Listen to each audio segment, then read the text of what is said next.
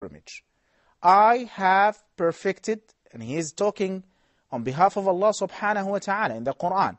I have perfected your religion, and I have completed that for you and chose Islam as the final message for you.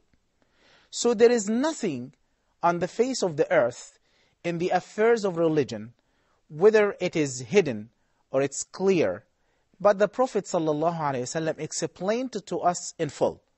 That's why one of the companions said, even was not a bird moving in the sky, but the Prophet ﷺ explained to us what to do and what is the legal ruling related to.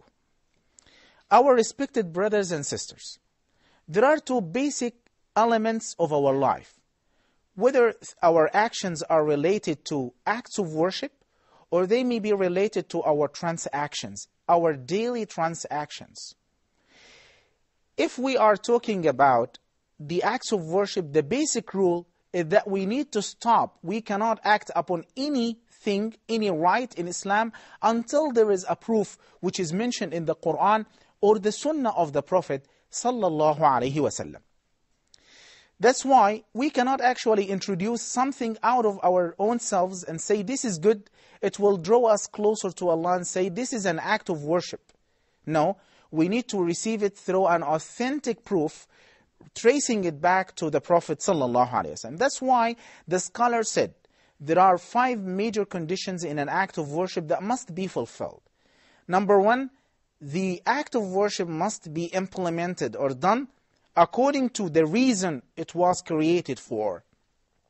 By the reason, there is a legal reason that Allah subhanahu wa ta'ala mentioned in His book, or the Prophet ﷺ mentioned. So some of the people, they may say, we will commemorate the birth date of the Prophet ﷺ because it draws us closer to him and love him.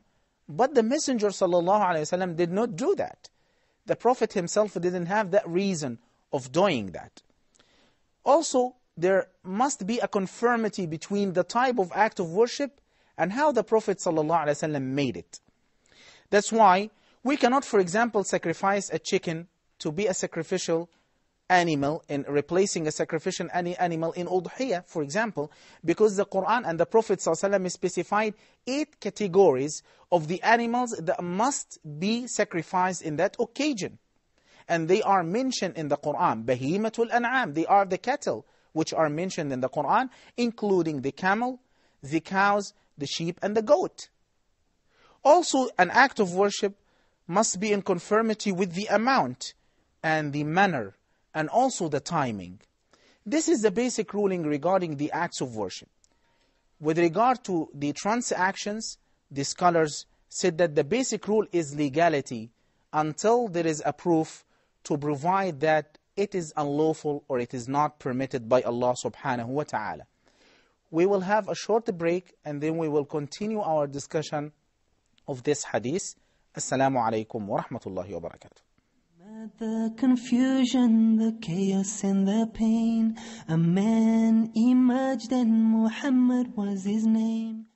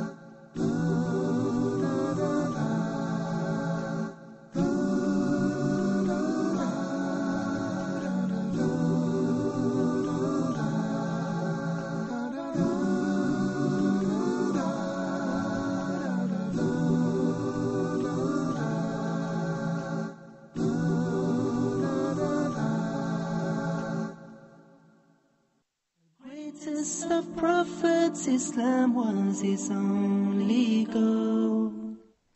Assalamu alaikum wa rahmatullahi wa barakatuh. We have some of our guests, Brother Mustafa and Brother Ibrahim, jazakumullah khairan for attending with us and raising some of the questions. Before talking about the questions, we need to clarify the meaning of the hadith again. We have two major versions of this hadith. The first one, the Prophet ﷺ said, whoever introduces something new in our religion, he will have it rejected. Somebody say, I can actually introduce something, but, or even I receive it from somebody else, but I cannot act upon that. So that's why the other version complements that by saying, مَنْ عَمِلَ عَمَلًا لَيْسَ عَلَيْهِ أَمْرُنَا. Whoever acts upon something which is not in accordance with our religion, he will have it rejected. The basic question that we need to answer now, what is the meaning of bid'ah? What is the meaning of the word innovation? We need to clarify two major points. The first point, bid'ah in terms of acts of worship and bid'ah in terms of transactions. In terms of the acts of worship, it is anything which is intended to draw the person closer to Allah subhanahu wa ta'ala, but not in conformity with the basic rules of Islam and the sunnah of the Prophet sallallahu alaihi wasallam. In terms of transactions, the basic rule is that everything is permissible unless there is a text which prohibits that. So, it must be, the transaction must be within the boundaries of the Sharia, the conditions and the requirements. That's why any invalid condition which is included in a contract of marriage, in a contract of sale, this is invalid, and this is regarded actually a bid'ah or an innovation in that case. This is the first clarification of the word bid'ah, and that's why we need to put it in our mind. So if the brothers have any questions about the hadith, that may enrich, inshallah, our discussions for that. First of all, of course, a few minutes ago you gave a definition of the bid'ah, but we would like to give a definition for the bid'ah linguistically. What's meant by bid'ah linguistically? Yes, you are right, subhanAllah, because some people, it makes a confusion. Some of the people, they say, this is a good innovation, this is a good bid'ah, and this is an evil bid'ah. That's why it comes to our mind, especially there is a hadith of the Prophet ﷺ, which he says, مَنْ سَنَّ فِي الْإِسْلَامِ سُنَّةً حَسَنَةً.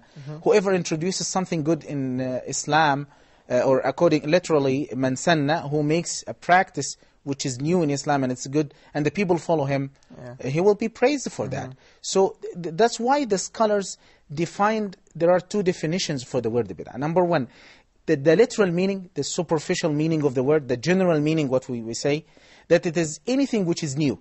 It's called the bid'ah. Like for example, the clothes that you have, they are bid'ah because something new. The microphone, the camera, the TV, all of these are bid'ah because they are something new. But when we are talking in the religions, in the affairs of religion and Islam, we are talking about things which are related to the acts of worship.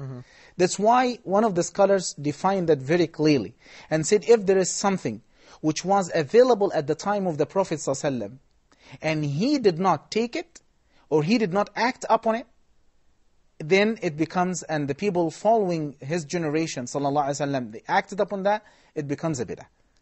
So for example,